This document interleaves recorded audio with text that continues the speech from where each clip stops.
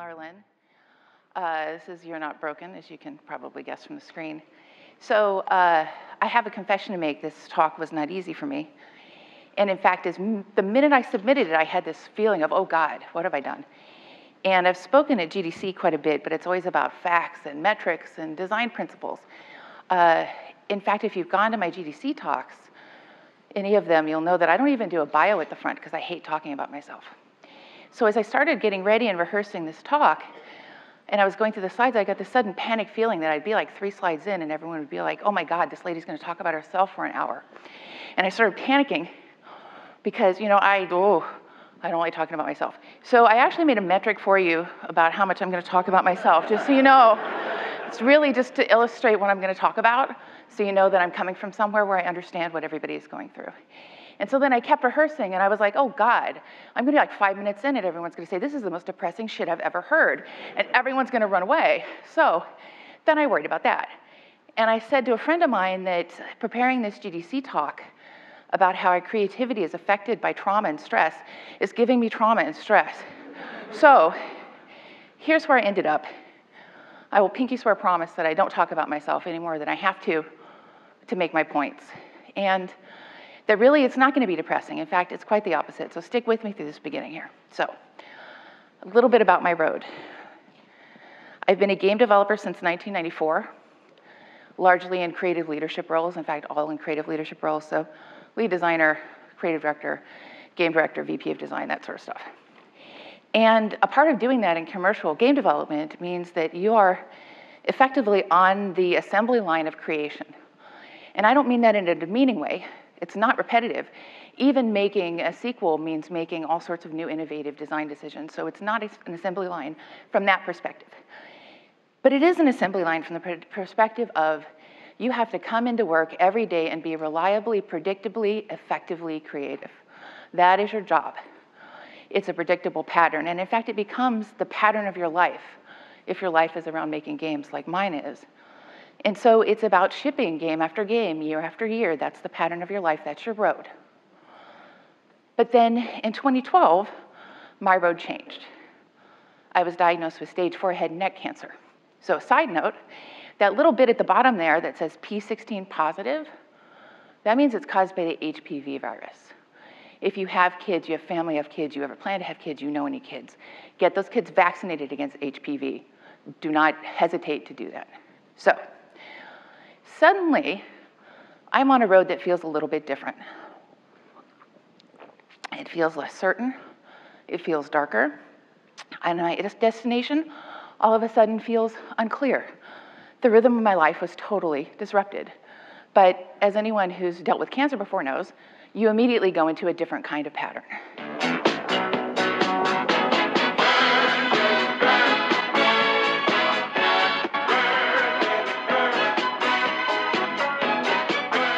That was my radiation song. I listened to it every day when I drove to radiation for 7 weeks. I had chemo every week along with that. That's the standard treatment for head and neck cancer. So 7 weeks doesn't sound like a long time, but it takes like 8 months to a year to recover from head and neck cancer treatment because it's one of the worst cancer treatments. The combination of the chemo making you ill and the radiation to your esophagus means you literally can't eat. You have a stomach tube, you're on fentanyl patches. It's not great. So it takes a while to get over it. I worked from home during that time, and it seemed like it took forever. But I noticed something about my ability to work. And it wasn't just because sometimes I was sick. When I was working and it was something about like planning or meetings or leadership stuff, I was largely okay. You know, I was a little slower than normal because I wasn't feeling well. I had to focus a little bit more, but it was normal, you know, mostly fine. But when it came to creative decisions, or creating a new story, or designing a new system, nope. That assembly line was not just broken, it was gone. It was an empty factory. That was it. And so there was this about 6-month period where I couldn't do what had really defined me for most of my life. And I started to wonder, was I able to do this before? How was I able to do this? One of the things that was lucky in that circumstance was I could hang it on something called chemo brain, which I'm going to talk about more in a minute. But it was a principle that was kind of new at the time I went through the first cancer for how chemo actually affected the brains of people going through it. So when you go through cancer, you go into that post-cancer cycle, regular scans every 3 months, every 6 months, then every year. If I got to the 3-year mark without the cancer returning, there was a 99% chance it would never come back. So I'm crawling out of the hole, getting back to the pattern of my life. I'm back on the road again. And I hit that 3-year mark. But they're learning more and more about HPV-related cancer all the time. So 2015, back again. This time it's in my lungs, stage 3B, very close to stage 4. So now this road is different again, especially since in my situation, I lost both grandfathers to lung cancer about 2 weeks apart. I had lost my uncle to lung cancer in 2012 when I was dealing with cancer, and my mom had died of lung cancer a year before. So this was not awesome, to say the least. And you don't have much time to think about it because, you know, here we go again.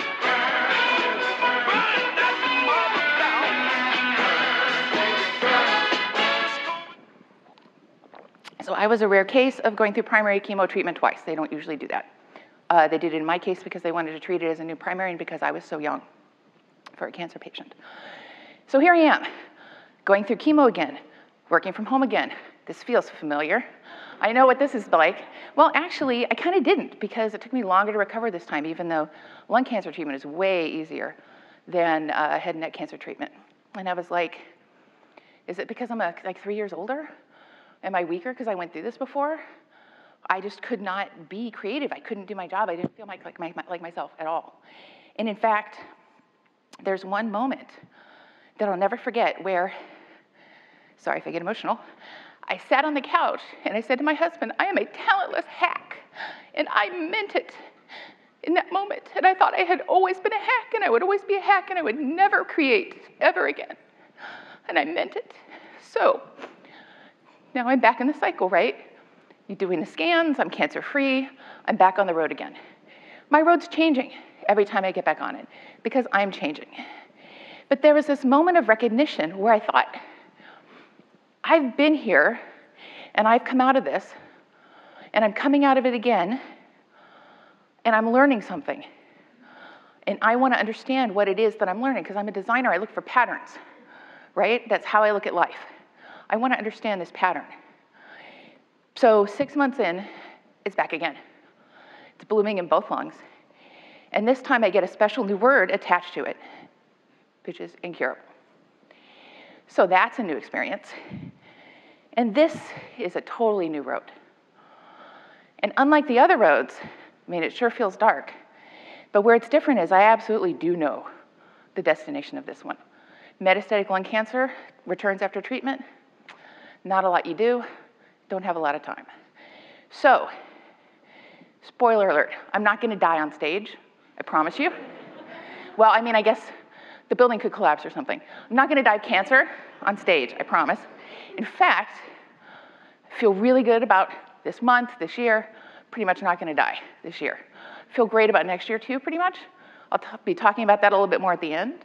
But I didn't want to do this whole thing with you feeling like I have death just like behind me with this scythe over the back of my neck. It's not quite like that. So all of this is happening as we in America go through a presidential election, which is super fun. So I'm not going to get political, but I will say most of my friends were not pleased with the output of the election. And in fact, some of them were devastated. So it's the day after, literally the day after, and I'm on Facebook and Skype and Slack and Twitter. I'm talking about a way forward.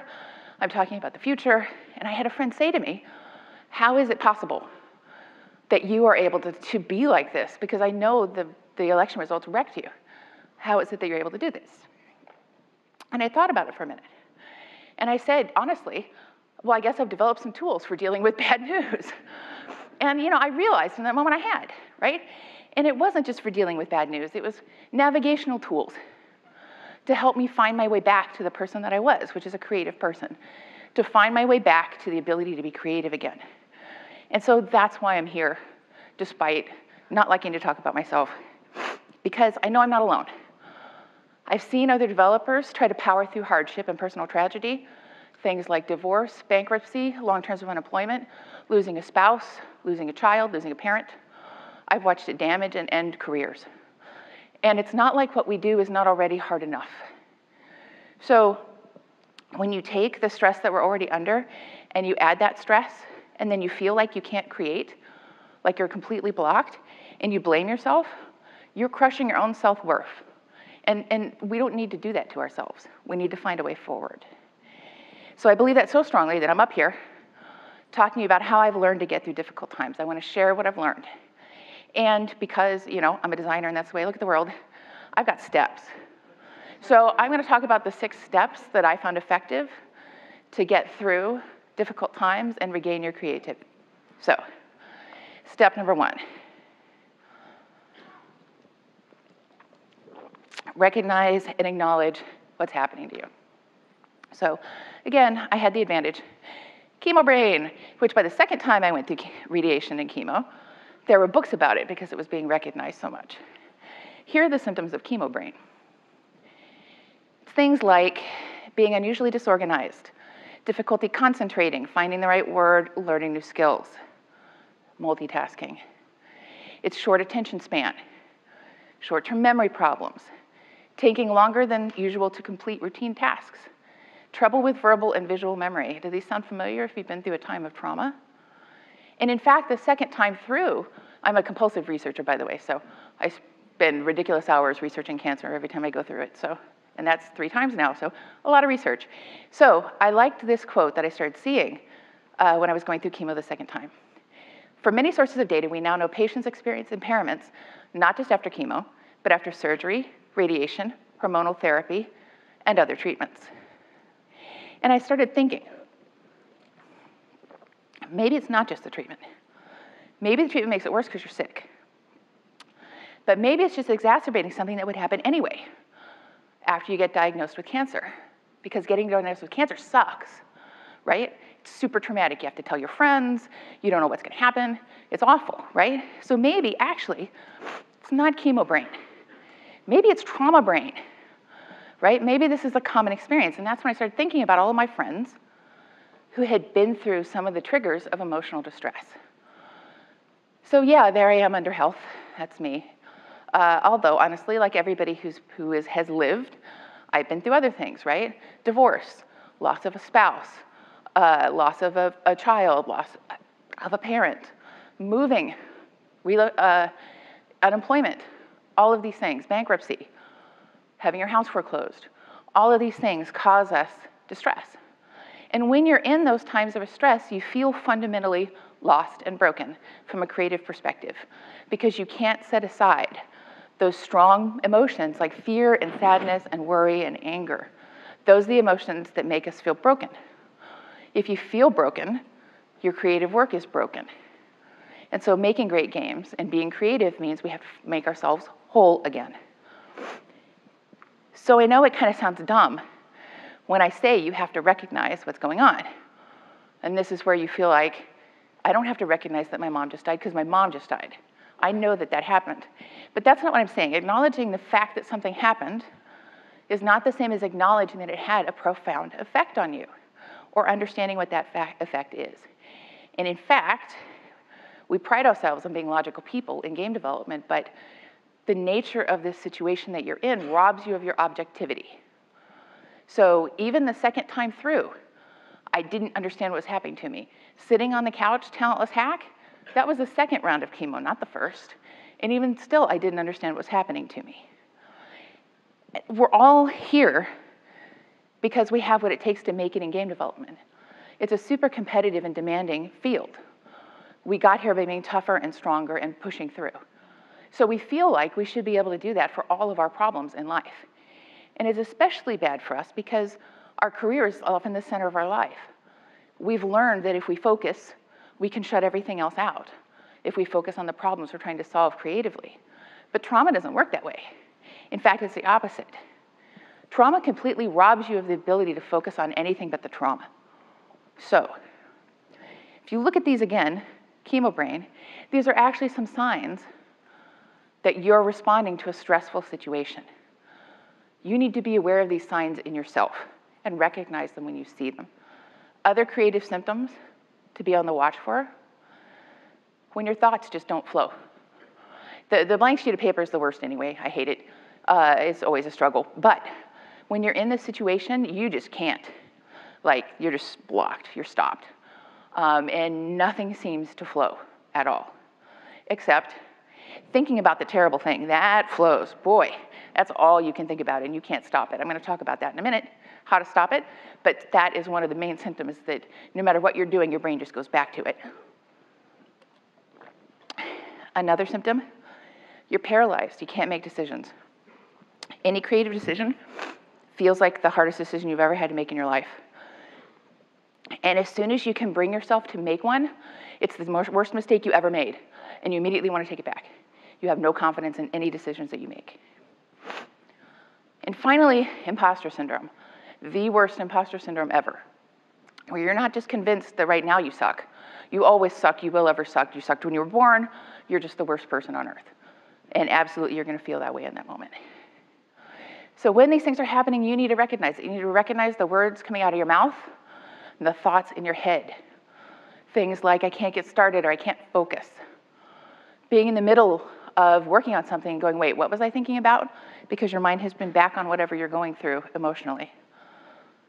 Things like, I'm just too tired to do this. Or I'm ashamed to ask this question, to admit that I can't finish this by myself. Or it never used to take me this long. These are the signs that you're responding to this thing that you're going through. And you need to know, it's not you. Really, it is not you. And here's why it's not you. I'm going to talk for a few minutes about what creates a state in which you can be creative based on some studies. So first, if you look at Maslow's hierarchy of needs, it's super obvious. There's creativity way at the top of the pyramid. The stuff that I'm talking about that's disruptive traumatic events in your life, all the way at the bottom of the pyramid. Like, I'm down there in physiological at this point, but most cancer treatment is there in safety of your body and mortality. Employment is in there, family is in there, property is in there, right? So if you have that low layer of the pyramid completely disrupted, how do you expect the top of the pyramid to be normal? So when you look at studies about what makes people more able to be creative and more effectively creative, you see things like this: sleep. So everybody knows getting good regular sleep makes you more productive. But a study at Harvard Medical School showed that students who were asked to solve a creative problem before they went to sleep performed better, solved the problem better and faster than students who did not think about it before they went to sleep. Regular sleep aids your creativity, and it aids your problem solving. And sleep is the first thing to go when you're going through the situation, as everybody knows. It's absolutely the first thing that goes. Daydreaming. So studies have shown that regular daydreaming, leaving the task at hand mentally for a moment and thinking about something else, actually helps you solve the problems. It keeps you creative. And the best way I can describe that is, I'm sure everybody in this room has been stuck on something for days and solved it driving or showering or planning a vacation, right? That's because releasing the main part of your brain from dwelling on it is letting another part of your brain solve it. When you're in situations that are traumatic and difficult, you don't daydream. Anytime your mind wanders off a task, it's back. I'm gonna have to sell my mom's house. I'm gonna have to go through all her stuff. Oh my God, I forgot to contact this person I need to contact. That's all you can think about. Collaboration is a big part of creativity, being able to bounce your ideas off of other people. When you're going through these situations, you're often alone. The situation requires it. You're in court for the divorce, you're traveling for the family's death, you're home for chemo, but also you just don't feel like talking to people. So even when you're at work, you hold yourself up at your desk or your cube or in your office. You eat your lunch at your desk. You're just not talking to people or collaborating the way that you used to. And here's an obvious one: sunshine. Not just for vitamin D, though. A 2002 study found that high school students who were asked to design murals that were later judged by independent critics were more highly rated if they created outdoors in the sunshine versus students who created indoors with no sunshine. And when you're going through something like a divorce or cancer treatment or the death of a loved one, how often do you go out in the sun? Pretty much not at all. Safety. The concept of feeling safe in your creative environment is important. If you've watched John Cleese's creativity talk, it's a part of that. You feel so profoundly unsafe when you're going through this, especially since you are so critical of your own ideas. You don't feel safe talking about those ideas to anybody else. Again, no, it sounds obvious, but happiness. There's actually a study that linked students who were thinking happier thoughts with the ability to also create new ideas more easily. The very fact that we're unhappy inhibits our creativity. And finally, habit. People underestimate the amount that habit affects our creativity. There's a reason that my opening was talking about the assembly line of creativity, because it is a habit. We don't think about it that way. We think about it as our jobs. But every day when you go up and you perform the rituals to go to work and you do your job, that is a habit that you have formed around creativity. And you can forget how to be creative. So here is something just to make the point of how you can forget things. So when you're going through head and neck cancer treatment, which is also why I have to drink so much, you take so much radiation to your esophagus that you can't swallow. So you have a stomach tube for nutrition. So your doctor tells you, but you absolutely positively have to swallow at least a sip of water a couple times a day.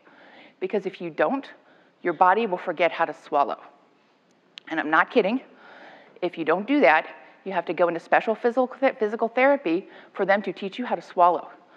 And some patients fail and can never swallow again their whole lives because they spent 4 months not swallowing.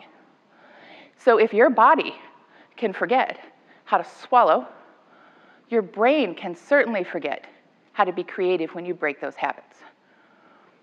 Having creative habits, having habits that support creativity, make you more productive, and they make you more creative. So when I say acknowledge what you're going through and how it affects you, I mean acknowledge that it's breaking this cycle. It is breaking all of the things that you took for granted as a part of your life and didn't even understand were feeding your creativity. So in those moments, it's not you. You feel broken and it's not your fault. You are the way you are because of what you're going through. You can't shake it off. It's going to be with you for a while.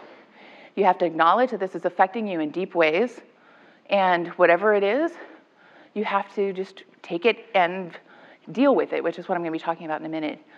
And a small side note, it's never too late to retroactively realize that you were going through this. Because as creative people, we carry all of our failures with us all the time. We remember our terrible decisions.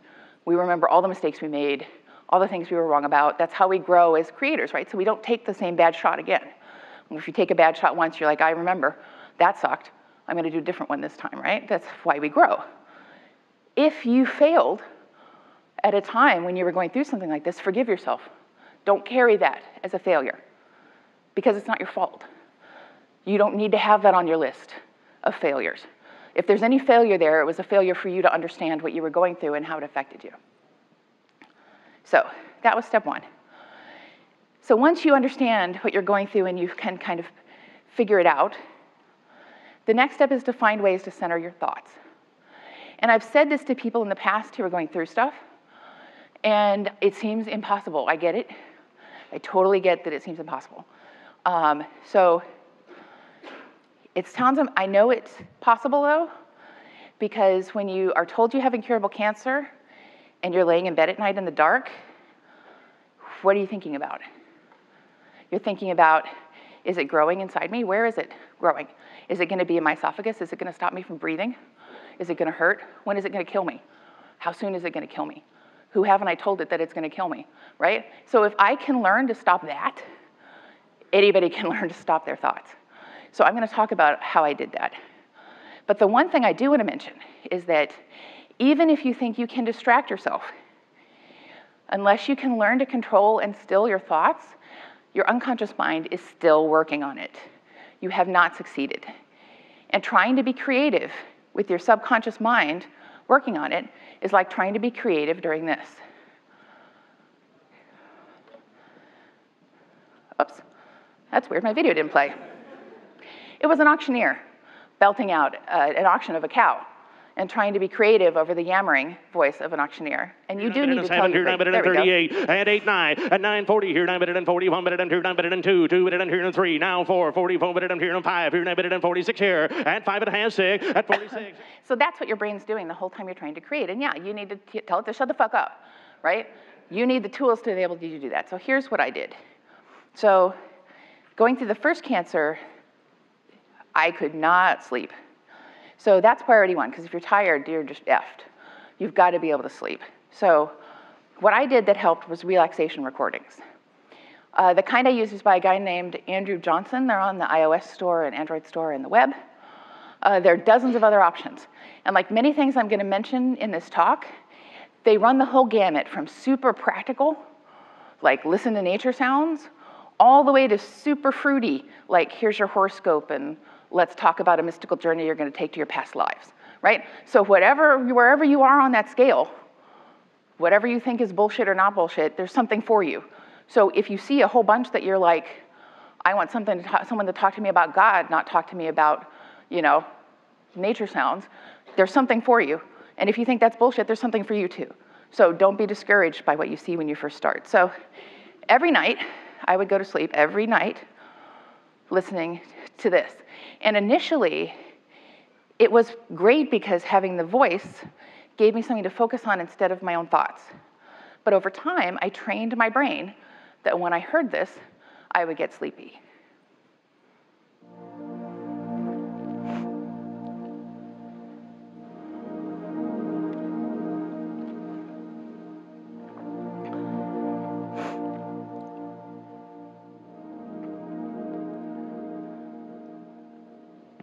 Hi, I'm Andrew Johnson.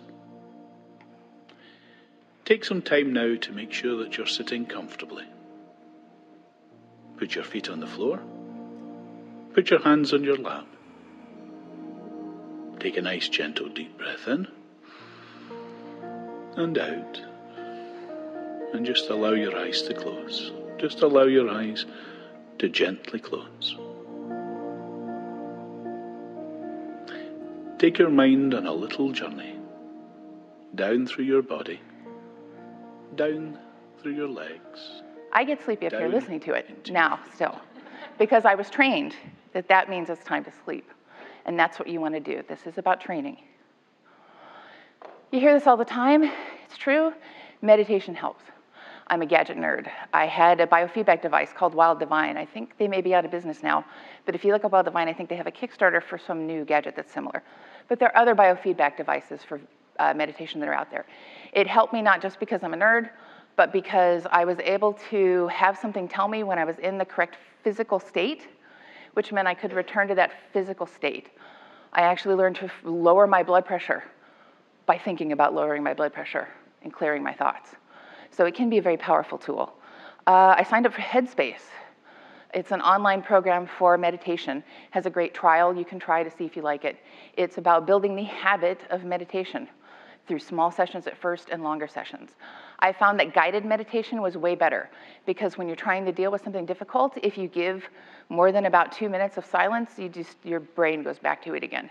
You need someone to train you to control that. I also really like Buddhify, because it has little bitty meditations for different times of the day that are about what you're doing at the time, like walking to work or taking a break from work or taking a break in the evening before you sleep. As soon as they came out with the Breathe app for the watch, I got it and programmed it for every hour. So every hour, my watch would buzz and remind me to close my eyes and breathe for a minute. And unless I was in a meeting, I absolutely did that. So there's lots of these options. You need to find the ones that work for you. But it's important to do it, to find something that gets you to sleep, and to find things that help you, train you to clear your thoughts. So something else that helped me, because I'm a giant nerd, is a productivity method I'd studied called getting things done. So a part of the theory of getting things done is that you have all this time in your brain, this giant list of things that you don't want to forget that you need to do. And some of them you do at work, and some are things you have to do at home, and some are things you have to do the weekend, and some are things you have to do next time you're at your mom's house. And your brain is always worrying about all of that because it doesn't want to forget it. So you make lists based on when something is relevant.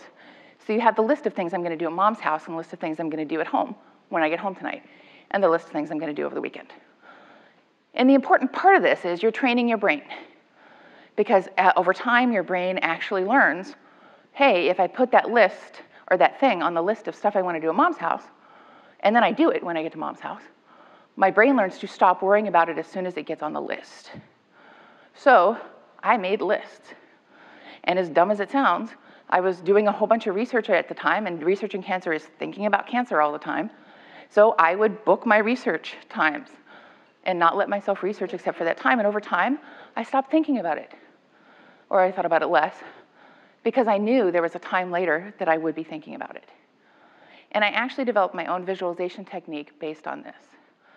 So picture that you are floating on a stream on your back, moving along with the current. Take whatever it is that you can't stop thinking about, that you're worried about, but you can't do anything about, and mentally bundle it into a bundle. And visualize yourself taking that bundle and setting it down in the stream beside you. You can see it moving with you on the stream because it's in the current, just like you're in the current. And that means it's going to travel with you. If you get stuck in the reeds, it's going to be stuck in the reeds. You don't have to carry it because it's going to be there. You can let it go and visualize it floating away from you. Let it go. And I found that helped me a lot too. So whatever works for you, whatever it is, you need to find those tools that let you still your thoughts so you can be in control of them again. So here's the next step. Then you need to start going beyond yourself. So I am a hermit.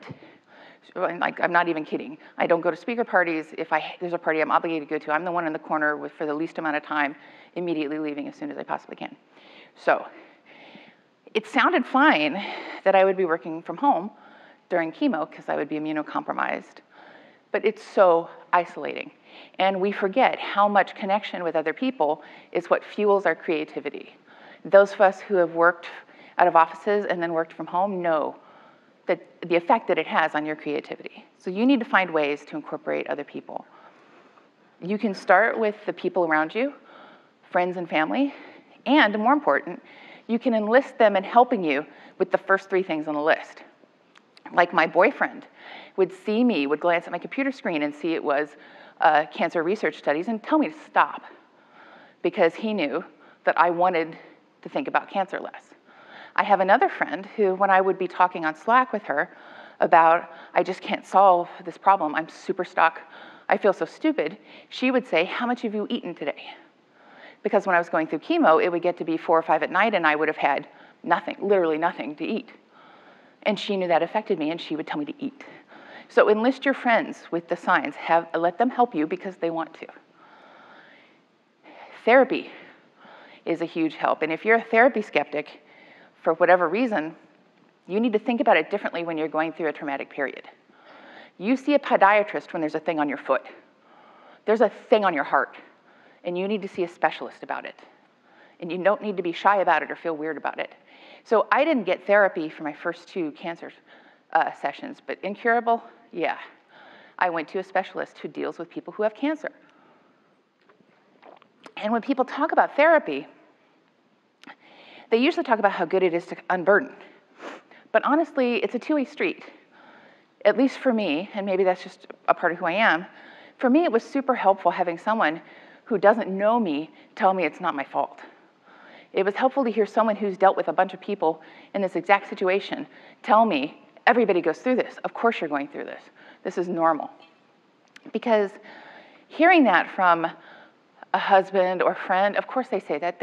You feel like they have to say that, right? Hearing it from somebody who's a professional is different. You can find online resources. I mean, obviously vet them and make sure you're comfortable with them. But there are lots of online resources for whatever you're going through. So for me, it was Cancer Survivors Network forum for my first cancer, because they had a really good head and neck cancer forum, but their lung cancer forum isn't great. So I found a different one, which was called Inspire, and went there through lung cancer and then immunotherapy, which I'm in right now. Twitter, Facebook, whatever it is, find a community of people that you can trust and talk to who are going through the same thing. And then you'll find the other way that I found really helped me, which is helping other people. So The act of talking about what you're going through with people going through something similar doesn't just help you, it helps them, and then it circles back around and helps you again. Because saying to somebody else, oh, I know exactly how that feels and it's not your fault. I went through that same thing and I couldn't work for a week when I was going through the stage of chemo. You're telling yourself that too. You're telling yourself that it's okay. And actually helping people even going through something different.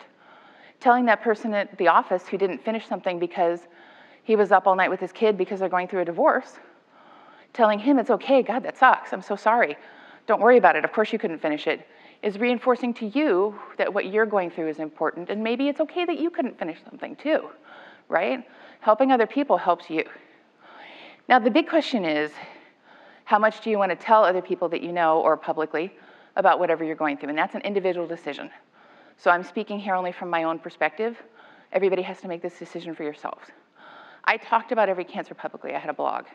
I talked about it on Twitter. I really thought before I talked about incurable cancer on Twitter, because I was like, who is ever going to hire me again if I say I have incurable cancer? Which, if you think about it, sounds like a problem that's going to solve itself, doesn't it? But turns out I did have to interview after talking to people about incurable cancer. It's not the end of the world. And in fact, the more you talk about what you're going through, the more you shine a light on it.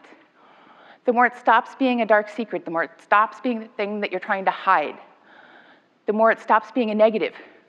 And the more it starts to become just a part of who you are. So, step number 4. You need to find low-pressure creative outlets. So if you remember this, you've forgotten, you've broken your patterns, but you don't want to launch back into something super complicated again, because you're just going to be doubting yourself. It's not going to be a pleasant experience. If you're trying to continue to work while you're going through whatever it is, you know how hard it is every day. You don't need to bring that home too. But what I am saying is, if you can find small creative activities that are low pressure and not associated with your day job, you can start to get that part of your brain firing away again in a non-judgmental way. So here are a couple of things that I did. Rock band. So rock band is awesome, but rock band is also magic, because rock band makes you feel like you're creative and you're really not being creative at all, right? But you feel like you are. That's the magic in the design of rock band. Karaoke has a little bit, that there's something just really special about rock band. So you and yourself with rock band and a guitar controller or a microphone in a room, even though, and you are being judged because you're being scored, but we're all game developers. So we look at that and we're like, oh, okay, I know I just need to push these buttons better. And you still feel creative.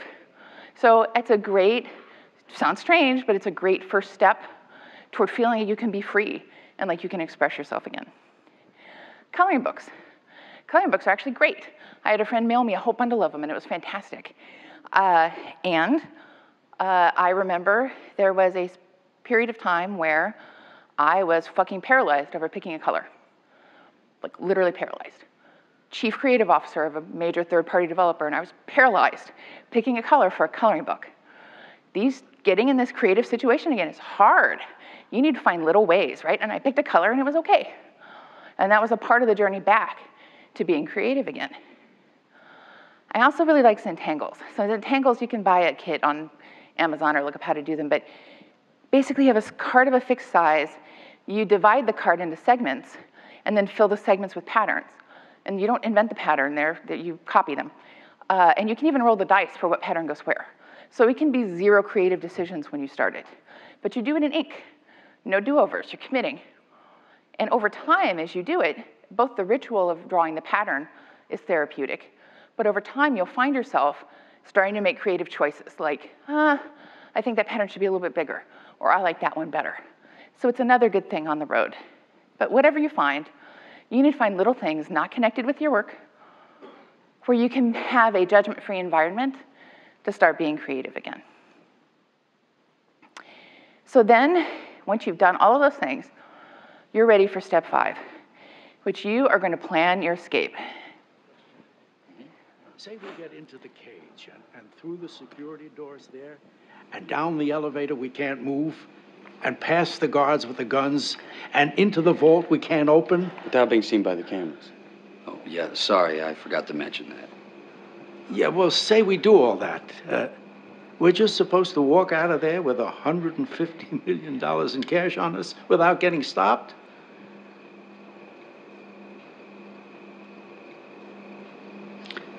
Yeah. Oh. Okay.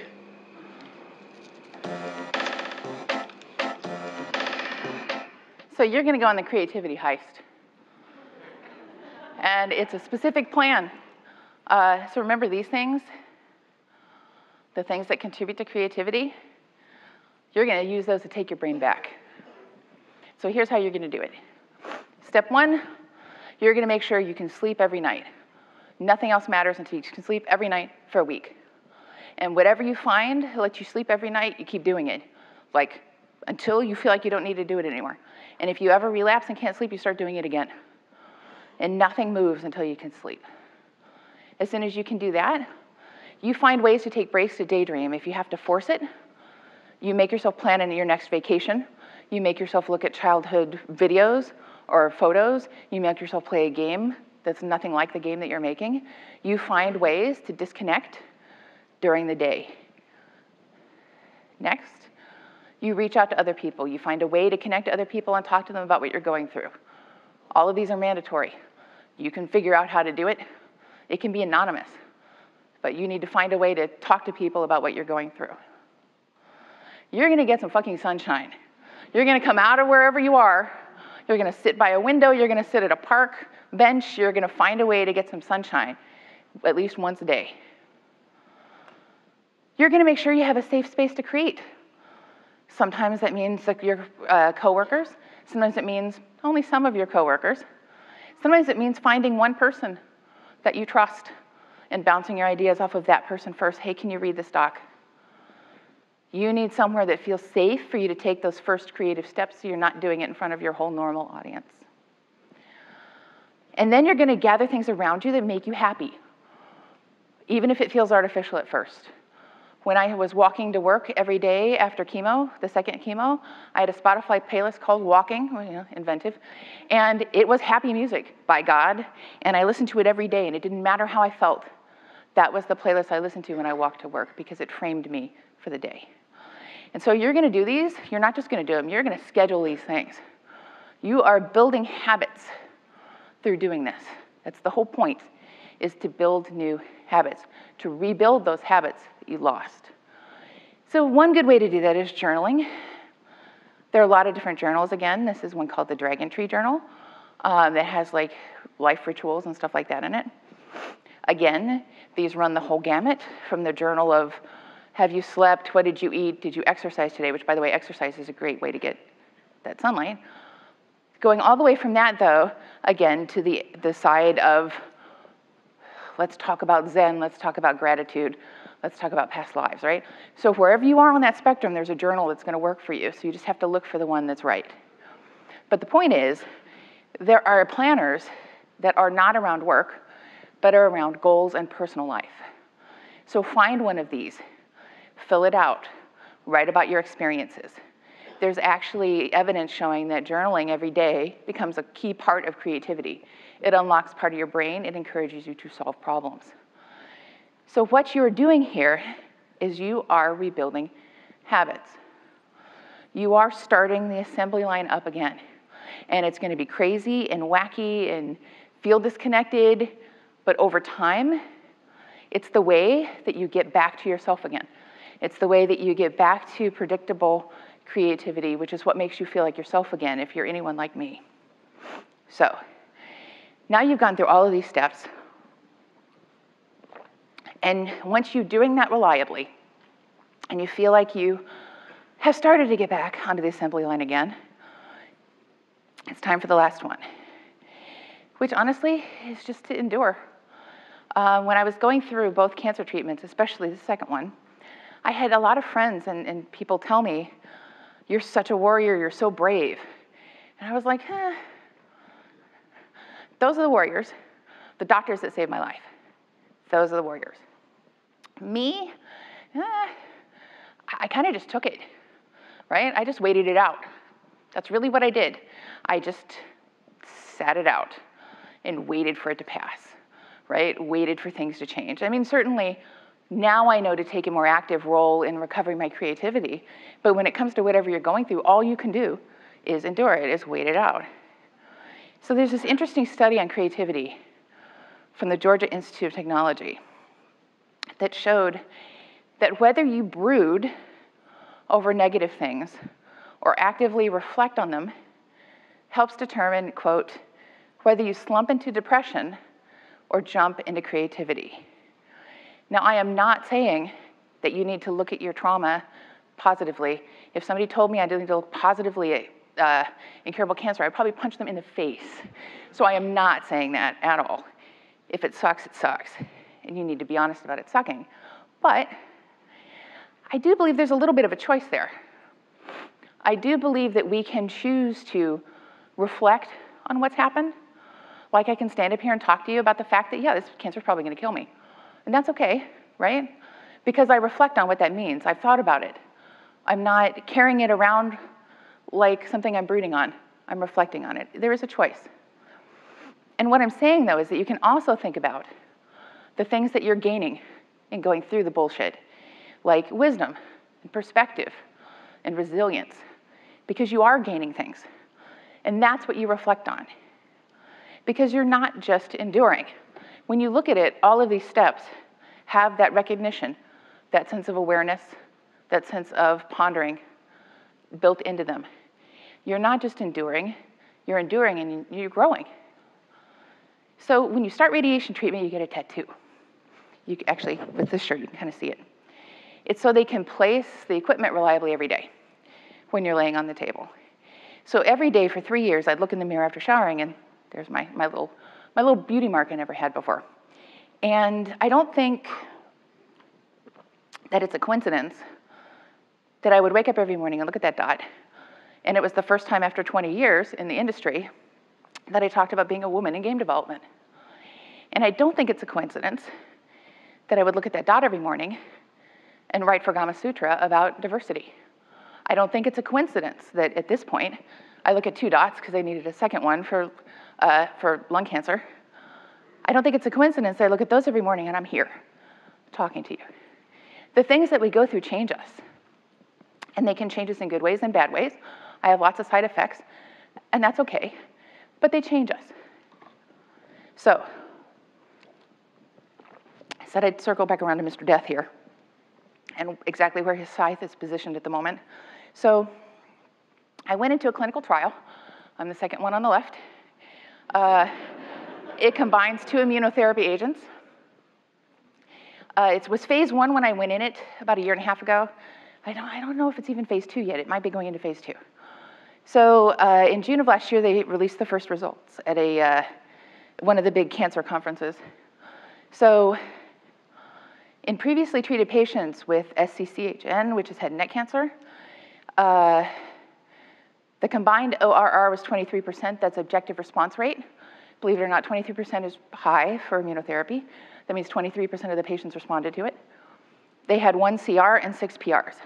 A PR means a partial response. It means your tumor shrank or stayed the same, which is a victory in metastatic incurable cancer because it means they're not growing and killing you. They had 1 complete response, meaning the cancer is gone. That was me. I was that 1 response.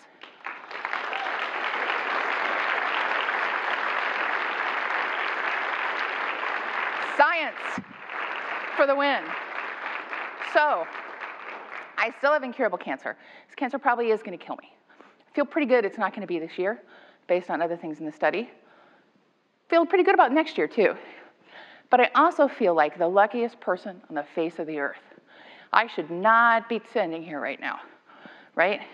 So I get scans every 2 months. It could mutate any time. Still, luckiest person ever. And when I first responded to the trial, it took a while to sink in. I am on the road again. Hey, I need to care about stuff I didn't think I needed to care about, right? I had a will, I was ready. And now I'm like, oh, I guess I should finish my car payments, right? So, but what I've learned though, in going through this, is that we're all on the open road, all of us. Every minute we're alive, we're on the open road. And the thing I want to tell you is, I'm nothing special. I'm a game developer just like you are. And I went through some shit. Everybody goes through some shit. It's really not special. I endured. And I grew and I changed, and so will you. And I've learned that no matter what was going on, I wasn't broken. I'm not broken. None of you are broken. No matter what's happening to you, you're not broken. You're growing. All of us are growing. So I have a few minutes for questions, sorry. But I know what it's like to not want to talk about stuff in front of people. Hi. So my DMs are open on Twitter if anyone wants to ask any questions privately or talk. So thank you.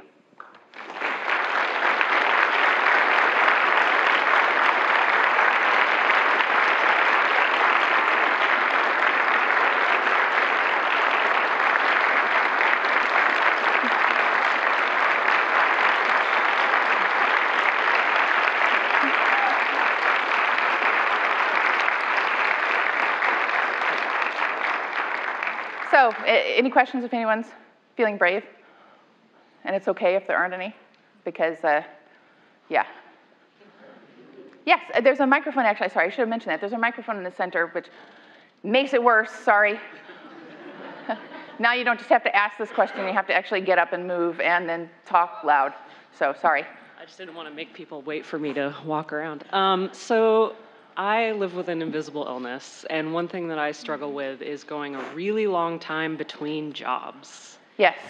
And it's very hard sometimes to interview with someone and say, hey, I was out of the industry for 2 years because I was undergoing really severe treatment, but I'm fine now and I can work really well, yay!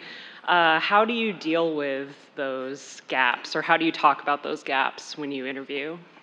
Yeah, so super fun making the decision that you were going to look for a new job when you've talked about having incurable cancer in public. That was awesome.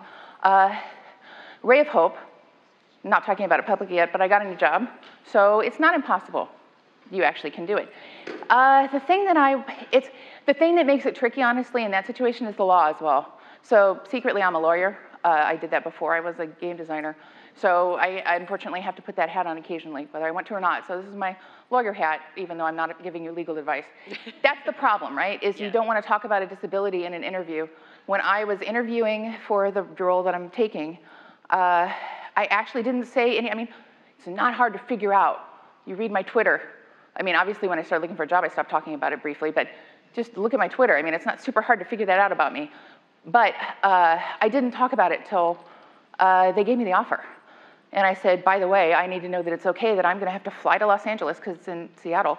I'm gonna have to fly to Los Angeles one day every 2 weeks for the trial treatment. Non-negotiable. So I think it is tough. I'm gonna tell you what my boyfriend told me. And I'm gonna try to say it without crying.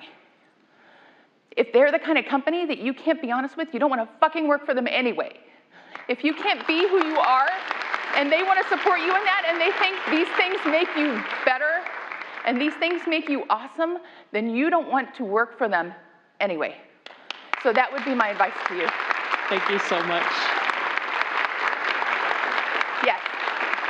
Hello. You mentioned how you're very open when it comes to talking about your cancer, and how it's up to everyone to make that decision for themselves, whether or not, or how open they want to be when it comes to talking about what they're going through.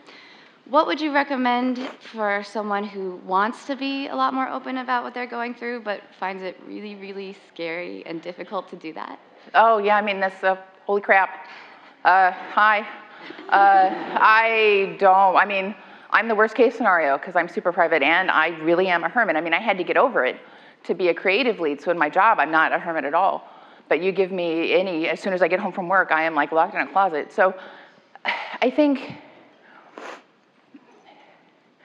what I found helpful, honestly, one of the hardest things about being diagnosed with cancer is telling everybody who loves you. Super rough, right? And I actually started to understand the widening circles of who you tell things to when at different times. It's interesting when you think about it, right? Like, these are the people I have to tell first. These are the people I have to tell second. These are the people I can tell on Facebook, right? And all of those people should hear before I say it on Twitter. But honestly, for me, talking about it on Twitter was the easiest, because I don't have a personal relationship with a lot of the people there, right? Anybody on Twitter that I have a personal relationship with already knew.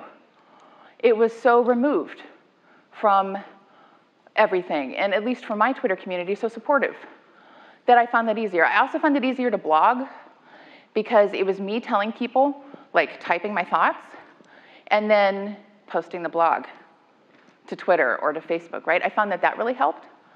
One of the main things you have to, at least for me that was a problem, was I didn't want people to look at me like I was in any way diminished or feel sorry for me, right? That's why my, spoiler alert, I'm not gonna die, was at the front of this, right? I don't want people looking at me that way. So that's what I would say, is find some way to talk about it that you can share with a little bit of distance to kind of get yourself used to it. Cool, thank you so much. You're welcome. Yes. Hi. Sometimes you go through a trauma, right? And it's a bad event, and there's a long healing process. But the nature of random events in life is that sometimes you get a bad run, and you clearly have. How do you talk to the people around you who see that you're struggling, right? Because there's tons of good advice here for how to try to find a way out yourself. But it's a complicated dynamic system to be in relationship to a lot of people who love you and want you to succeed and know that you can do better than you're doing right now. And to, really struggle not only with that internal sense of worthlessness or diminishment, but also with not wanting to disappoint the people who are trying to help you get out of it, right? Did you find any resources about how to communicate with those folks? Yeah, so what I'd recommend, even if you're not dealing with cancer, is that you Google what not to say to people who have cancer. People say some pretty amazing things to people who have cancer. Luckily, I didn't have a lot of that, but it's wacky. But what I learned in looking at that was that you just need to be honest, right? It's sometimes not in the moment. If somebody says something to you or is trying to help in a way that's not actually helpful or is not helping when you feel like they should, let that moment go. And at a more neutral time, you need to be honest. I was forced into that when I went into the incurable cancer because I said to my boyfriend about some of his relatives, I said, I do not want a single post about broccoli curing cancer or, right, to take this special Chinese herb, just get that out, right? I do enough research that if there's something that is anti-cancer, I know about it, probably, but I don't want any of that mystical crap when I'm trying to go through this. And you just have to be honest. If you can't be honest, find a loved one who can. Again, get that distance from yourself. When you're in these situations, the last thing you need is to take more burden on yourself. You already have enough. So find a loved one, like me enlisting my boyfriend to tell his relatives that. Find a loved one who maybe can have that conversation for you, but you really just have to be honest because, the other thing I'll say, as difficult as to say, is if there's someone that's poisonous and difficult, just get them out. That's it, done, cut it. You don't need it. It's not helping you. You don't owe them anything other than, maybe a reason for why you're cutting them out. But that's what I would say, is you just have to be honest and tell people what you need. They can't guess. Unless, even if they've been through what you've been through, they honestly just can't guess. Sure, thanks. Mm-hmm. Go ahead. So my entire family has this concept of just let it go. Similar to Frozen. I'm sure everyone has heard that song by now. But I've always struggled with the concept of how to let it go. Like, I always feel like there's this just demon on my shoulder that's just constantly whispering doubt and just terrible things about me that I know are not true. Yep. How do you get it to either shut up or to feed the angel, I'll say? So it's those steps. The first step is stilling your mind. You need to be able to control your thoughts. At this point, I can actually stop thinking about dying, right? I will find myself going online and researching. I research the trial that I'm on pretty often, and I will find myself going to look at statistics, and then I'll be like, nope, I am not doing that. You just have to build the tools. But the thing is, it's not willpower. It's not a failure in you that you can't do it. It's training. It is exercise for your brain. You need to think about it that way. I also recommend CBT therapy. A lot of what I'm talking about in this actually is CBT therapy. I have my undergrad was psychology, and again, I'm not qualified to practice it, but I can say that repeating the same exercise will train your brain. And the first exercise is not to train yourself that those thoughts are bad, but to train yourself to control your thoughts at all. So meditation, things like that, that's what's gonna get you to the point that you can start to control those thoughts. Thank you. Yes. Hi, so first of all, thank you. You're welcome. So I just wanted to ask, you know, I'm kind of struggling with, you know, having been unemployed for a few months, and I get into this weird feedback loop where, you know, I'll have anxiety over this unemployment, then I'll feel guilty because, like, oh, another one of my friends has been unemployed for longer and they're putting on a good face. And then that makes me feel more guilty, which makes me feel more anxious. Like, oh my God, they're dealing with this so much better than me. You're talking about the section that I deleted from my talk because I didn't have enough time, which I had a video of John Oliver talking about whataboutism, because you're whatabouting yourself. You're whataboutisming yourself, right? So I went through all this radiation and have been wondering, where is my superpower? Right? Because I've gotten so many scans. I get CT scans with radioactive contrast every 2 months, right? So where is my superpower? And I realized that my superpower is to make anyone who's complaining to me about anything shut up when they remember I have incurable cancer, right? No one wants to talk to me about any problem ever, right? Because they're comparing. You can't compare. Everyone goes through things like this uniquely. Your experience is unique from someone else's. You cannot compare. Because everything that's happened in your life has combined to make you unique from someone else. You have things in your past that might make what you're going through easier or harder than someone else going through the exact same thing. I absolutely know that it's my design background and my objectivity that enables me to stand up here and talk about this stuff so objectively, right? I'm trained for it. Other people couldn't do that. So you need to not compare yourself. You need to tell other people not to compare. You need to acknowledge what they're going through, right? So let's talk about being unemployed together. Let's talk about what we're doing together. When you say something, I mean, you can acknowledge it and say, if you're complaining about being unemployed, you can say, yeah, I know it's been even longer for you. Put it on the table, it's a fact. Don't feel guilty about it, just acknowledge it. But don't what about yourself. It's not helping anybody. So I think I'm out of time. And I think you're also the last question. Did you have a follow-up? We can talk after. Oh, no. Because I'll go to the follow-up area, so. Okay, everybody, thank you.